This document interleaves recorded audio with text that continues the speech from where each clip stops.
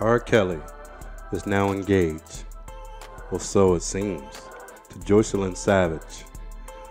But it's also reported that her parents don't believe that she is quite engaged to R. Kelly. But who's to say? Only they truly know. It goes into one of the articles that says, alleged sex victim of R. Kelly, Joycelyn Savage, stated in a letter to the courts that she was engaged to the incarcerated singer. In an update, Savage's parents stated that they do not believe that they're truly engaged. Now, Joycelyn, who was a big name in this documentary Surviving R. Kelly, but to see it that she's writing letters to the judge after he got a 30-year sentence, it seems that she has not abandoned R. Kelly, as a lot of people stated during and after the sentencing. We know that the jury found R. Kelly guilty back in September of 21, and that just weeks ago he was sentenced to the 30 years. Now, this is what I continue to say. R. Kelly will not serve 30 years or anywhere near it. There will be an appeal process, and once that appeal process goes through, R. Kelly is likely to serve no more than 4 years, and with time served, likely to be out within the next 2 years, back to making a lot of money for a lot of people high up in the industry. But I want you guys to remember that I said it first. R. Kelly will serve no more than 4, maybe 5 years. With time served, R. Kelly is likely to be released within the next 2 years. And even the charges that's going on in Chicago for the child pornography, he's likely to get a slap on the wrist. And I don't mean that in any disrespectful way, but he's beaten this charge before, and under different circumstances, of course. But in all likelihood, those charges will be reduced and there will be no additional time added to those, but there's going to be a lot that he's going to need to do, like reporting himself as a sex offender. We know that that's likely to happen. But let's go into the letter. In the letter, Savage stated, "I'm Robert Kelly's fiance," and also that she is not the victim that the government portrayed her to be. Savage would also state R. Kelly was amazing to her. Now, the attorney for Savage's parents, Gerald Griggs, stated, the engagement is news to the family, and they wonder why the letter was submitted to the courts and she did not testify in support of her alleged fiance. What I can say to that, there may have been a lot of pressure put on her, because if you know how the government or the justice system works, they would tell you a lot of lies that they're going to charge you with this, that, and the other, accessory to trafficking, sex trafficking minors, blah, blah, blah. And they will make you believe that if you don't testify and say what we want you to say, that we're going to get all these trumped up charges on you and you're going to serve time.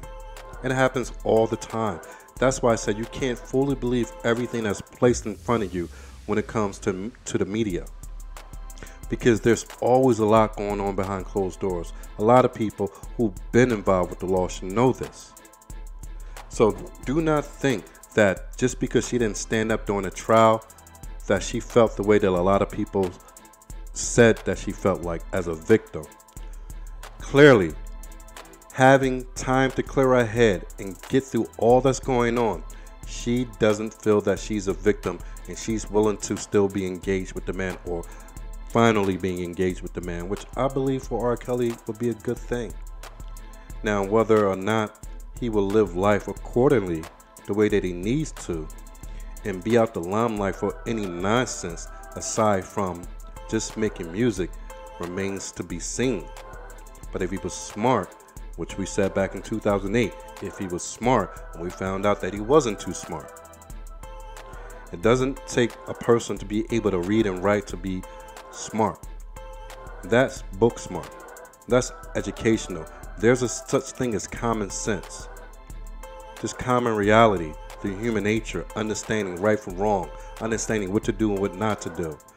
Doesn't take a person to be able to read and write to know these things. But as we stated last week, R. Kelly was sentenced to 30 years behind bars for committing federal sex crimes.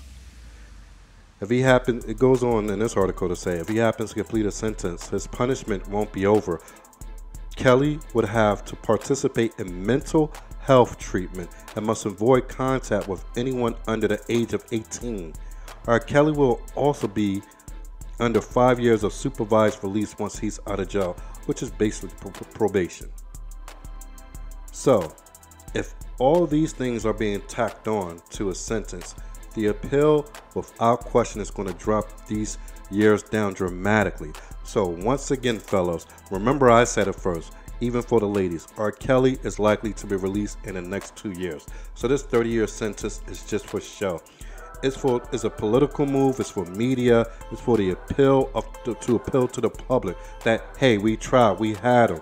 But the appeals court will drop this down dramatically.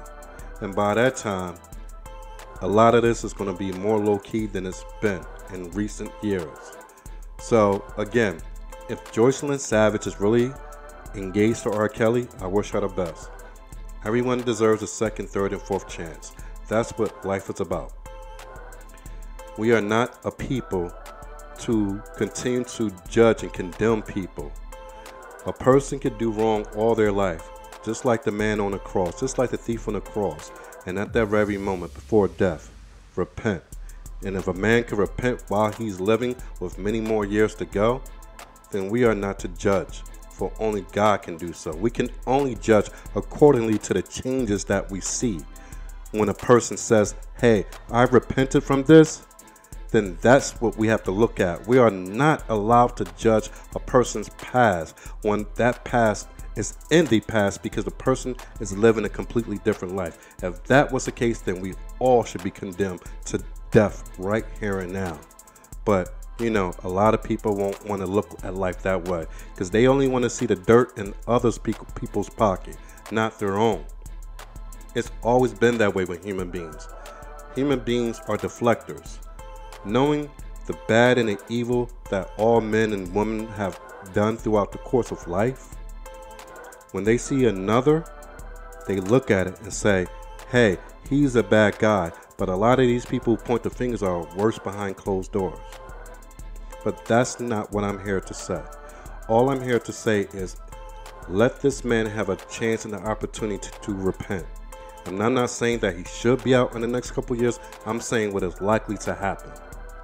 As far as me, I have no say in the matter. And even if I did, I wouldn't know which way to go, because I'm not there. I haven't been there. I haven't spoken to the man. I haven't spoken one-on-one with the victims. So truly, I couldn't say either way, because I know how things behind closed doors can happen.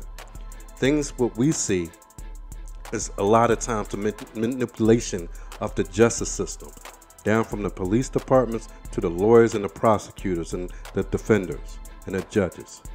So it's not always what you see. So just remember that everything that you're told in media is not always what it is. Now, no doubt R. Kelly's a dummy. No doubt that he deserves to be where he's at. No doubt that if all this was consensual, as it's been reported to be, then yes, he deserves a second chance. And I hope you guys feel the same. And if not, maybe one day you will, when you find yourself in such a situation in life that you want everyone to give you a break and give you the benefit of the doubt. But to the next one, I'm going. Peace out.